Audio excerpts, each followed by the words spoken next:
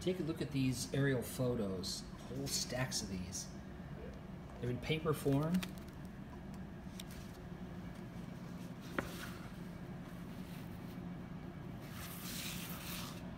These are pieces of history.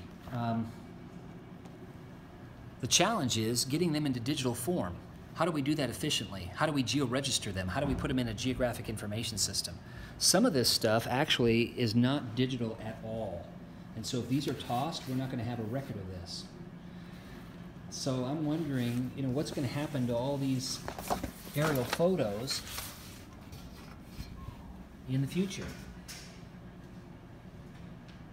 Think about that. Think about converting analog documents into digital forms so we can do more things with them in a GIS.